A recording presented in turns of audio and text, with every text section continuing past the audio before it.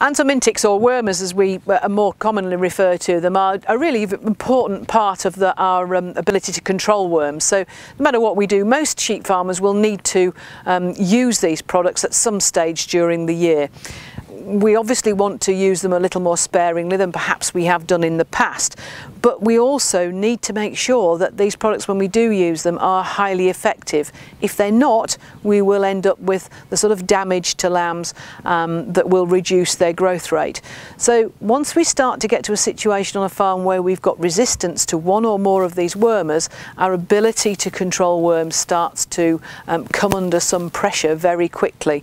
And over time, some farms now in the UK find that they have got resistance to at least 3 of the 5 wormer groups that are currently on the market, and that makes their life very difficult if they're going to keep on top of worms in the future. So it's a massive threat. Once you have resistance, there's no way back, and you do need effective products to control worms. So we really do need people to protect the efficacy of those wormers, keep them working for as long as possible by really adhering to the SCOPS guidelines that will help to delay the onset of resistance.